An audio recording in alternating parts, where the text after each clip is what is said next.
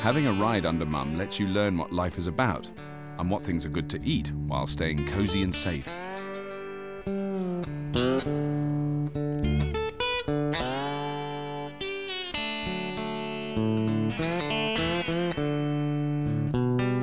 But somersaulting into a pouch is never a simple procedure.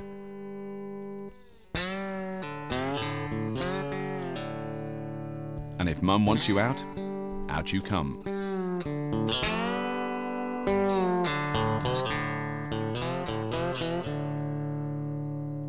Suckling's easy, though getting in and out is hard to get right.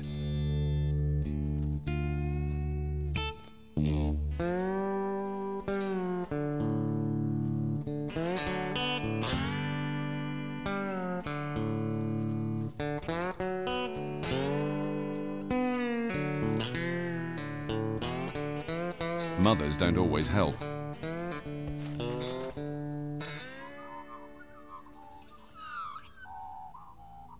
Pouches, though, are no protection from some disasters.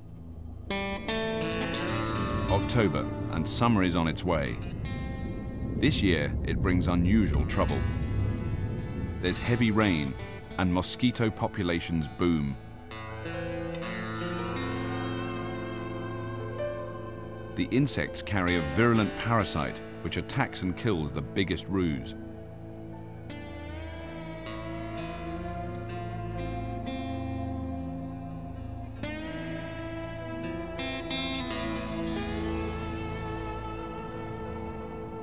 In just 3 weeks, the population in the park is devastated.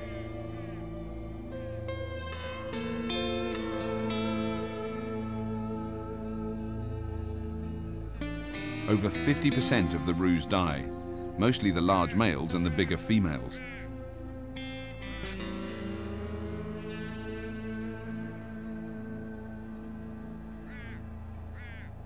But the disease creates another tragedy, one that affects the young.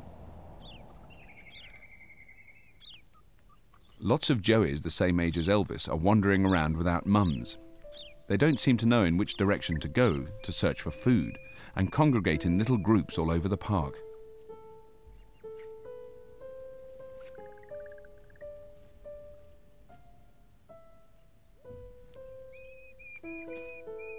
Youngsters usually suckle from their mums for over a year.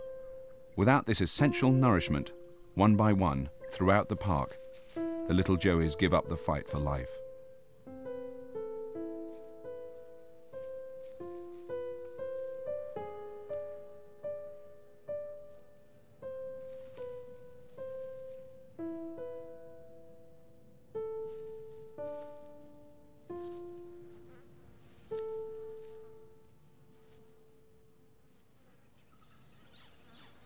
But did mother and son survive the plague?